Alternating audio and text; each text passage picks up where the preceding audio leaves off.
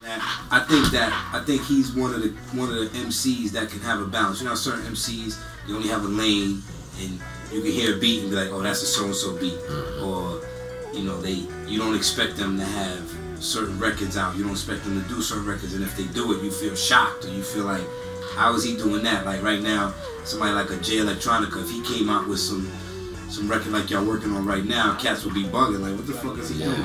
I think Chris got that ability to be accepted on all of those levels. I think he can spit on a hard record with Beans and Freeway, and then he can turn around and get on a record with Wiz Khalifa, or do a remix to a Justin Bieber record, or be on a Chris Brown remix. You know, he could have easily been on that Deuces remix and had the ladies, because of his personality, he gets along with, you know, the janitor and the CEO. You know, he could walk in the room and not offend anybody, but because he's humble, his personality won't overtake the next person.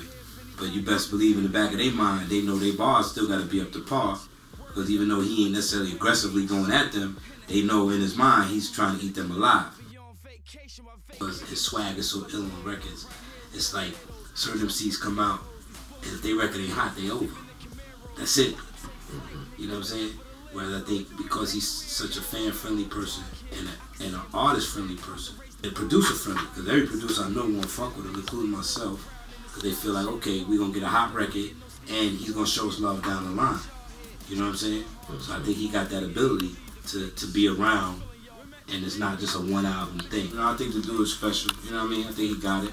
And you know me, I fuck with the best of them, so I'm not necessarily comparing him to the best of them, but swag-wise, longevity-wise, I think he got a chance to compete with them, you know, in that sense where, you know, fans stay loyal when they feel like you're giving them what they want.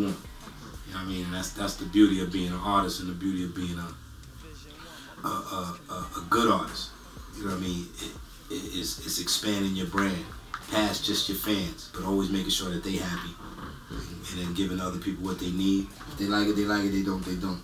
As long as your fans is happy, he'll be all right.